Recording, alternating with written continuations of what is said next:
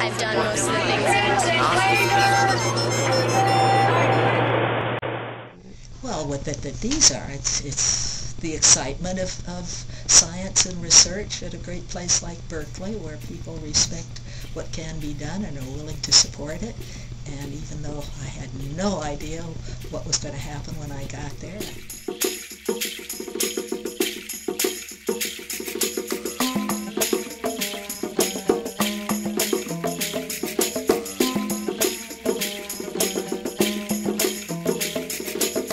It's one thing to conduct research in a lab in the comfort and familiarity of a world that is known to you.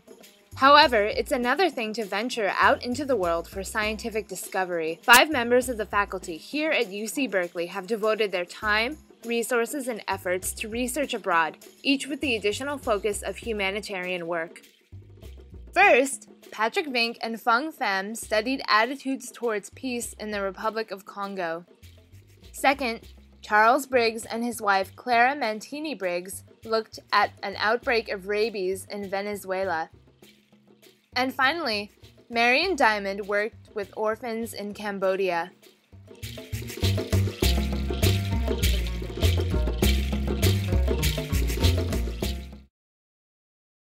Last year, UC Berkeley researchers Patrick Vink and Fung Pham traveled to the conflicted eastern region of the Democratic Republic of Congo as part of a 3-year research project for the Berkeley Initiative of Vulnerable Populations, led by the UC Berkeley Human Rights Center. Vink and Pham conducted a survey amongst the Congolese people and found that 4 out of 5 of the citizens who were surveyed considered themselves victims of violent acts sometime over the past 15 years. Rebel forces in the region have been accused of beatings, sexual violence, and interrogations, amongst other violent acts. Vink and Pham organized their findings into a report titled Living with Fear and sent it to the Congolese government and the United Nations.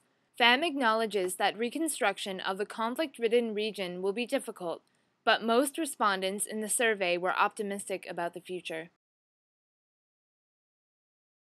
We were working to set up this health program, and indigenous leaders in the area approached us and said, we have a very acute problem, we need your help.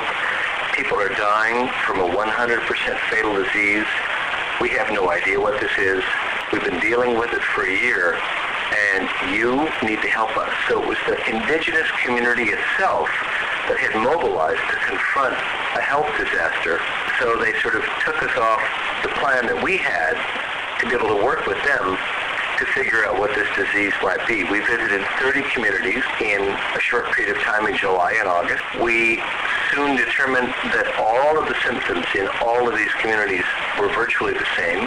Dr. Mantini-Briggs, being a very good clinician, soon realized that all of the symptoms lined up perfectly with rabies. And I remembered that bats as well could transmit rabies. We started asking about bats and found out that most of the people who had died had been bitten by bats, but of course had never received the vaccine which the World Health Organization suggests that is required when you've been bitten by a bat. Because many of them weren't aware of the bite from the bat. We formed a research team, and we went together throughout this entire area conducting our research. We came up with a report. We took this to the capital, Caracas, as a team. The government was not receptive, partly because it was an electoral period. There was a reluctance to accept the idea that people might be dying from rabies. We did our best to be able to suggest that this is a medical problem that had to do with people dying from the disease that had little to do with the electoral process going on in the government. The research in Cambodia began as an adjunct to my basic research, learning about how the environment changes the brain, whether it's an enriched environment or an impoverished environment. And we've learned that when we put our rats in enriched environments, we increase the dimensions of the outer layers of the brain, the cerebral cortex. When we put them in impoverished environments, the cortex shrinks. So it's responding specifically to the input from the environment. After 40 years of working on brains with enriched and impoverished environments, I wanted to go to, these were rat brains, I wanted to go to human brains. And I wanted to find the most impoverished children I could think of. So I thought that landmine injured orphans would be about as impoverished as I could imagine, and found out that they don't have landmine injured children anymore because people know where the landmines are and you stay away from them. But they said, do you want to work with just regular orphans? And I said, sure. So I went out into the forest of this Buddhist monastery where they allowed orphans to come live with them, and they would give them food and lodging as it was. Very, very primitive. They had no electricity, they had no running water, they had no bathrooms, and they lived out here in the forest. Well, consequently, after I've been there 7 years now, enriching them, we have 2 of those. They were varied ages. Age didn't make any difference. One was 19, but had only been in 2nd grade. So I thought, when I thought orphans, I thought I was going to have little tiny children, but I had a big range from 10-year-olds to 19-year-olds. And just this year, we have 2 who are entering college in Cambodia. We taught English and computers to them, and they sort of rigged up car batteries to attach to the computers out in the forest. The most primitive conditions you can imagine. To see these little kids that have learned English, learned computers out in the forest, I mean, it was a dream come true. And now to have 2 of them, I just received the email yesterday saying that, I mean, it's all done by email here. I can sit in my office and all semester long we communicate, but the man who's running it for me, the one who had lost his parents to the Khmer Rouge, he said he's got the 2 starting college, actually starting college this week. Oh, because you do the lab where you can be precise. I can measure everything and have controls and find that my data are real.